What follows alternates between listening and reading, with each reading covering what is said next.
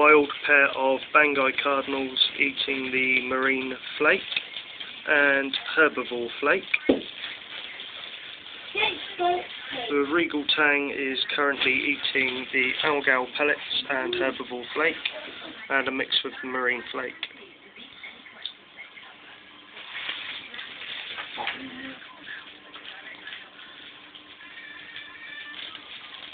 The other pair of percula clowns are feeding my second herrectus magnifica a mix of the marine pellets and flake. Both of the nems seem very able to digest the pellets, liquefying them as though they were white bait. The mandarin at the rear of the tank is currently picking at marine pellets. The cleaner wrasse is currently eating small pieces of herbivore and marine flake. Please excuse the quality.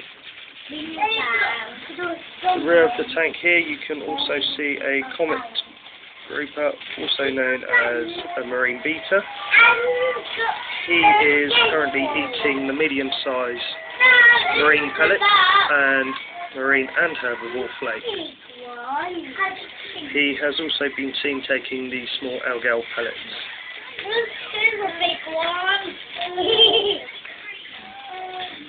The yellow wrasse eats solely marine flake and sometimes a herbivore flake. Here we have a coral beauty eating pieces from a large marine pellet.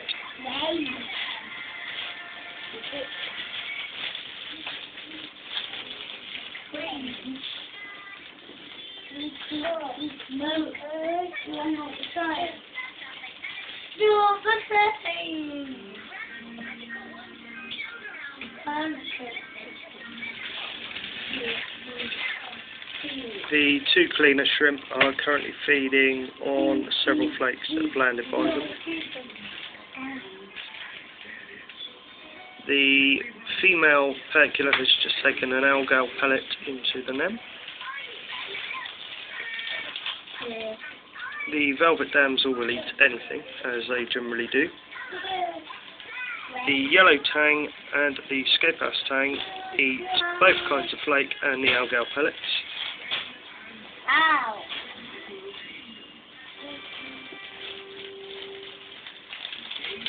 The few chromis you can see dotting around will eat both kinds of flake too.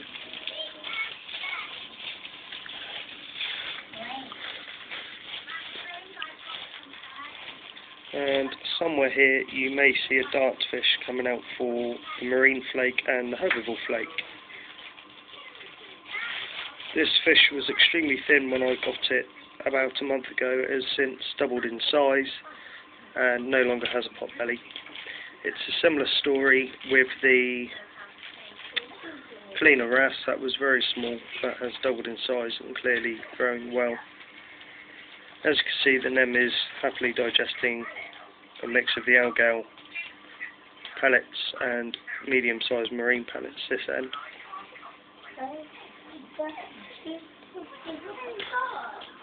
May be very difficult to see, but at the rear of the tank there is a court jester goby currently feeding its way through algal pellets on the sandbed. You may be able to see the mouth of the anemone here. Just again to clarify, these are herrectus magnificas, extremely difficult to keep in captivity. However, both of mine appear to be doing very well. Very strong flow across both. However, lighting is only 150 watt 20k lamps. They would be far more suited to far higher lighting, but both appear very happy and healthy. Since feeding new era pellets, I'm noticing far greater colour and growth in both anemones to previously feeding frozen foods.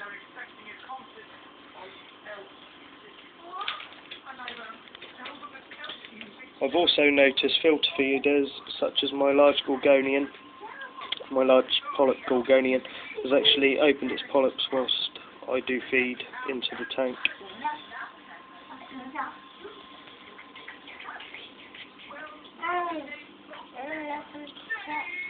Similar story again with the brain frag that you can see here, that has currently got several polyps out, searching for food.